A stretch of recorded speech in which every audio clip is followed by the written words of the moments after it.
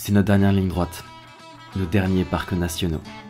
Ces moments précieux, entourés par les rochers et le désert. Monument de Vallée se présentait plus comme un symbole sur notre itinéraire.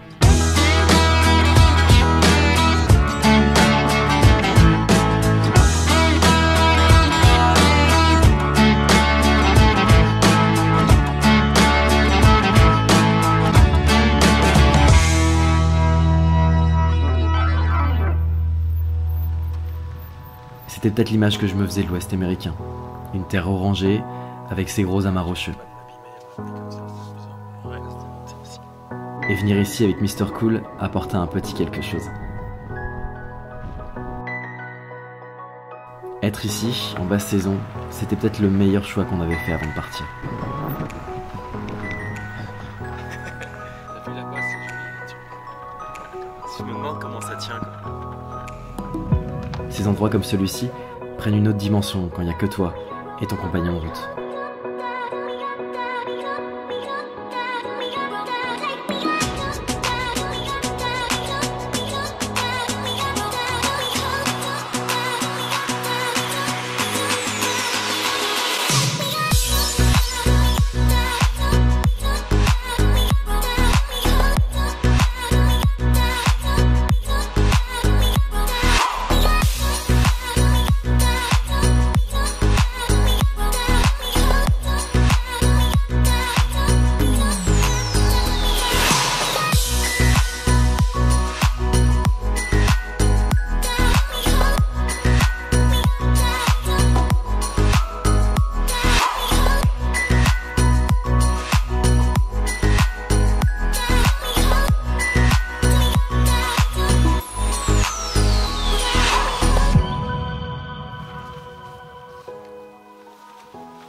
Archies, notre dernière aventure.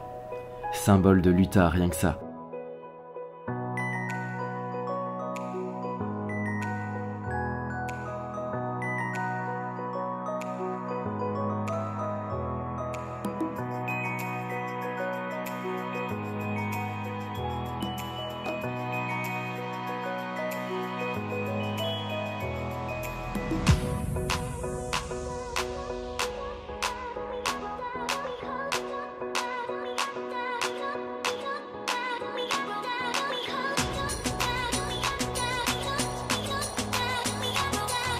Le plus gros trail du parc offre une vue imprenable sur la plus imposante des arches du pays.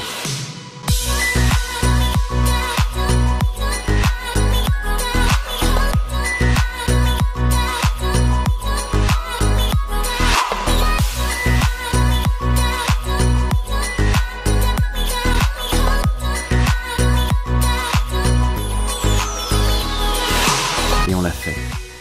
4200 km. À découvrir la beauté des parcs de l'Ouest américain, entre hommes, en van, sur ces routes interminables et si caractéristiques. Encore un voyage qui se termine. Mais c'était différent, si différent de l'Asie et de toutes les questions que cette aventure avait soulevées. Il n'y aura pas de période désagréable à mon retour. J'étais revenu à l'essentiel en passant du temps avec mon père. J'étais désormais persuadé d'une chose, les voyages me colleront à la peau. Tout ceci m'avait énormément rapproché de mon papa, et il a vu en moi quelqu'un qu'il ne connaissait pas, ou plutôt qu'il n'avait pas encore vu de cette façon, que peu de gens connaissent finalement. Et maintenant, les îles, l'Amérique latine, Dieu merci, cette planète est immense.